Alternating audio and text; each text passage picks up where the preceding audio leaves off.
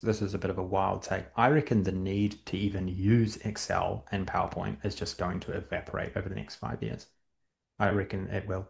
I can't even remember the last time I put in a formula inside of Excel. I honestly can't.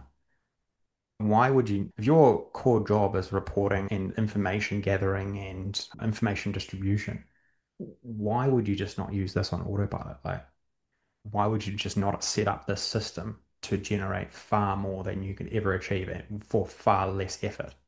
Excel used to take a lot of effort, a lot of cognitive load to actually do it. Same with PowerPoint. People spend hours creating PowerPoints that this can do in 30 seconds.